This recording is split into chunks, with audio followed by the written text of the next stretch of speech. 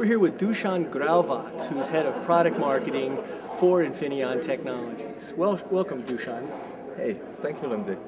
Looking at vehicle electrification, what opportunities do you see that presenting Infineon engineers in terms of product development? Oh, there are, of course, a lot of them, and maybe we should concentrate ourselves mostly on the world of hybrid and electric vehicles, because we are also very hard working on the classical roadmaps.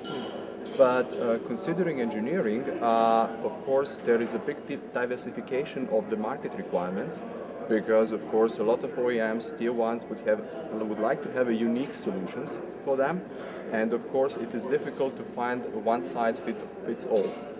On the other hand, we have with hybrid vehicles always a challenge of power density. How to put that much power in so little space, because of course if you have combustion engine, you don't have much space to place your electronics. At the same time, you have the high temperature demand, because you have a combustion engine that is working on the high temperature. On the other hand, if you look at the electric vehicle, the main challenge, of course, is efficiency. Efficiency is everything, because you have to make the best usage of the battery, which is the most expensive part in the system.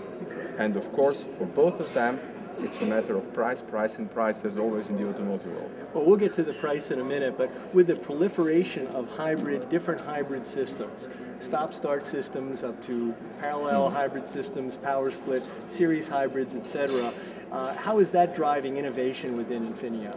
Oh, it's driving innovation a lot. If we start with micro-hybrids or start-stop system, they are still based on the low-voltage components, and which required us to develop a next generation of low-voltage power MOSFET.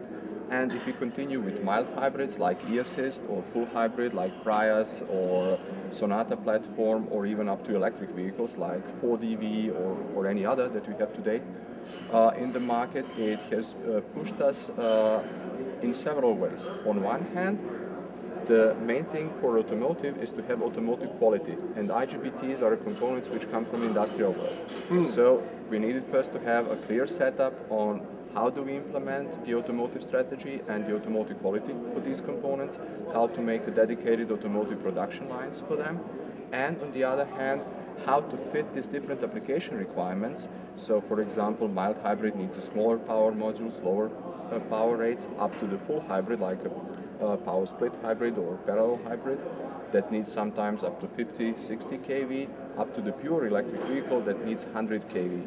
So it required from us to create a different voltage classes of IGBTs, to find IGBTs as a front-end technology that would really have the maximum efficiency, and this is Infineon's specialty, and also how to package them in the best way that the systems are robust and that the system as a system has the lowest possible cost.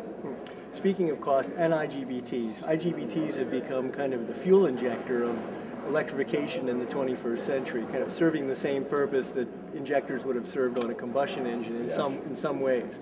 IGBTs have quite a performance envelope, but powertrain engineers always say, you know, they're costly. So what is kind of the future of insulated gate bipolar transistors? Okay. First to explain this a bit, I'd like to show something, if it's okay. The classical powertrain engineers are sort of used to work with a microcontroller being the most expensive part, and the microcontroller is maybe as big as one of these dots here. And these all here are tremendous amount of IGBTs and diodes that need to be placed on the special ceramics, and then they also need to have a special sort of a base plate, in our case, which enables direct liquid cooling. And of course, these all components are pretty costly. And IGBT is today the most sophisticated device in the power world. Interesting. Yeah, but of course you're right, we have to go somehow down with the cost of the system. And I say it on purpose, the cost of the system, because just to put down the price of the semiconductor component is not a real solution. We have to think with our customers and also for them to minimize the overall system cost. For example, this is the reason why we have introduced such a base plate for direct liquid cooling, which eliminates the thermal grease and enables our IGBT systems or IGBT modules to be directly cooled by the liquid coolant. And this enables us also to, for example, operate at higher temperatures, or to have less delta T's which limits the lifetime of the component. So for that matters, we can reduce the size of IGBT because of superior cooling, and then this of course immediately reduces the cost of the system. So this is a good example of Infineon systems engineering at this level. Yes, this is what we are trying normally to do. It's not just to enter some sort of a price war or price cost down, but really to see from all the different systems how to make a sort of a common point to reduce the overall system cost. Very good. If I was an engineer, how would you be selling me on Infineon's capabilities? Buy Infineon. No, sorry. Kidding. First point is the energy efficiency. What Infineon has unique today in IGBT and diode world, it's so-called ultra-thin wafer, whereas the rest of the world for 700 volts technology is maybe around 100 or more micrometers. Infineon goes down to 60 or even 40 micrometers. This is very ultra-thin wafer and requires special know-how in handling, but on the other hand, the power losses reduce quadratically with reducing the thickness of the wafer. Right. And so this is one approach to get the maximum efficiency. Also designing very low inductive system inside such power module that we were looking at also increase the efficiency. And on the other hand, I would like to persuade you on the reliability point, because the systems with such robust base plates as we have them, they reduce the delta T's in the system, and they, on the other hand, improve and increase the reliability. Because this is also one very important point. If we want this proliferation to continue from hybrid and electric vehicles, we have to make them robust, we have to make them reliable, not that the customers come back in a couple of years with complaints that we destroy the whole industry.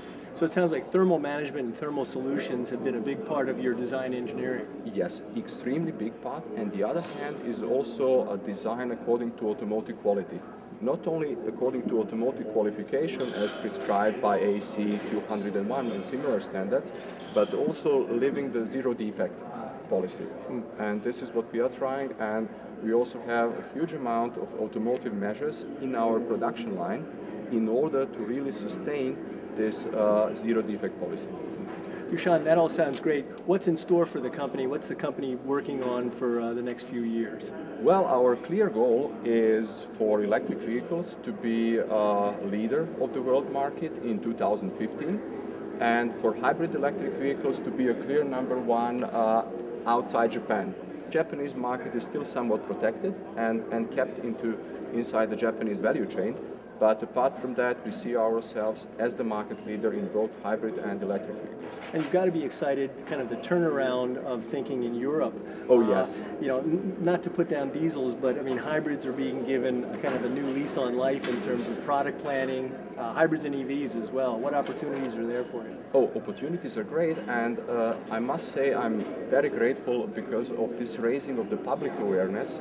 And also, on one hand, government incentives inside European Union, but this is something we also see in US, in Korea, in Japan, also lately in China, and that the governments are punishing the companies that have a CO2 emission above certain level. So they are all sort of forced to include a number of hybrid and electric vehicles inside their fleet. Of course, this is a great opportunity for us, and we are, to answer also your previous question, we are working on next generation of IGBTs. We are working on a scalable system, so-called power electronic building blocks. Interesting. And also in a couple of years, when we have pushed the silicon to its limit, we are going to exchange it with a silicon carbide, both with a more like passive component, like a diode, and also controllable component, may switch like silicon carbide JFETs. Very interesting. We look forward to a future conversation with you, Dusan. Thanks so much. Okay, thank you, Lindsay. Thank you.